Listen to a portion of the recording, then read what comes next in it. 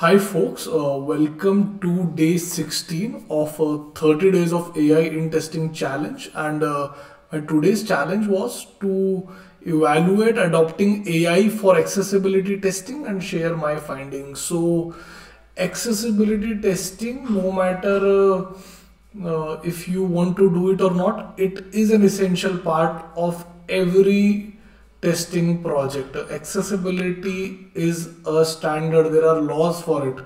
So it doesn't matter if somebody wants to do it or not, they are always complied by the accessibility rules. And how can you use AI to help you with that? So this is something that probably everybody or anybody who's working on any app that is built for public, they would have to do this. And I found this really powerful because this activity asked me to actually research on some AI and accessibility topics and find out tools that support this part.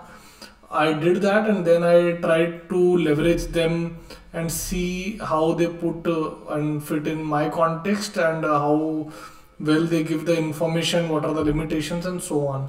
So, like every day, what I have done, I've created this mind map to talk about the accessibility testing topics. So, the first part, the context. So, I used two references. First is this accessibility testing UI with AI article by UX Design Bootcamp, and second is enhancing accessibility testing with AI by DQ. So DQ has been working in this area for quite some time. So these are the articles by Bootcamp UX Design, and the second one is by DQ, where they talks about how AI and ML helps that, and how they have some tools that can help with this process and so on. So good reads. I took my notes and the key highlights.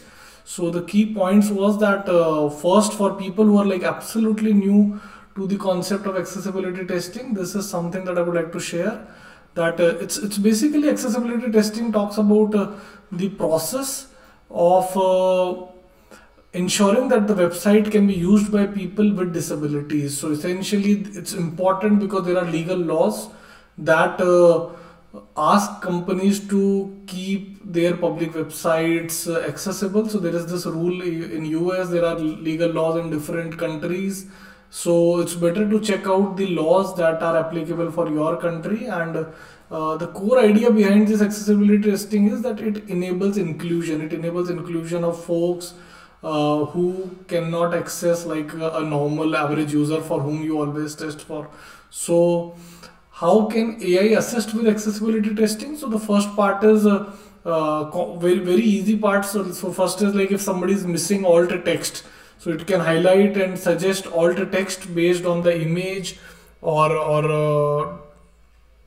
a logo or something. Similarly, improperly labeled form fields, AI can help with that. AI can also help with analyzing large amount of data for accessibility issues.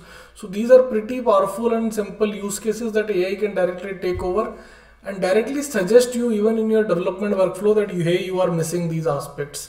Now the limitation is that like a lot of people think that now they can put in the source code in ChatGPT, and so ChatGPT can do this analysis very well. But with the study, I mean, what has been found is that LLMs like ChatGPT, Gemini, they are not like really well trained on accessibility data. So they are trained on general data, and that results in inconsistent evaluations and inconsistent results. So it's better to use AI powered accessibility tools. So I'll talk quickly about two tools. First is TestCraft. So TestCraft is available for free, and it basically generates accessibility checks and evaluates the status of your application or of your fields on accessibility standards and levels. It also suggests that how do you fix those issues if there are issues. And similarly, another powerful tool is Axe. It's available as a web extension. Both are available as a web extension, and it also analyzes websites via AI. So let's look at a super quick demo of that. So I would be using my website to demonstrate the demo. So what I am now going to do is I'm going to go down at this section, and I am going to see if there is some accessibility issue with my about me section. So what I'll do, I'll click on TestCraft from the extension. I'll click on pick element and select this entire about me frame. Now it has selected the element. Now what I'll do is I'll go again and I'll see check for accessibility, and now it will check if there are issues. And there is this image that I had used and which had no alternative text. Similarly, lack of visible focus indicators, and I mean, based on different criteria, different issues, what are the suggestions, and even it suggests test, that what kind of test should I be doing for this page and this field or section. So pretty powerful. I can copy this and use these ideas, or I can just copy this to create a bug report and so on. So powerful topic. I mean, it's a AI assisted tool. Similarly, another tool is Axe, which runs through dev tools. So what I have to do is I have to essentially press F12 to open the dev tools.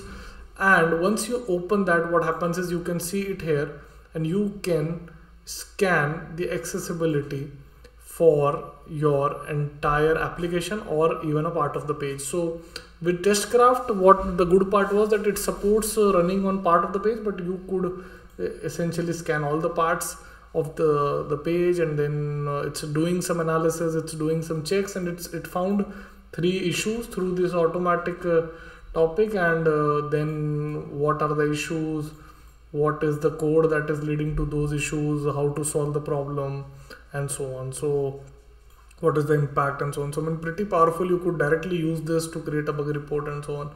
So accessibility testing with AI could be a good leverage. It could ease out your job in finding issues as well as reporting issues, reporting the impact, and that's pretty powerful. So that was my learning for the day, and with that I conclude my day 16 of 30 days of AI in testing challenge, and I will see you tomorrow with day 17. Thank you. Do share your feedback and happy testing. Bye.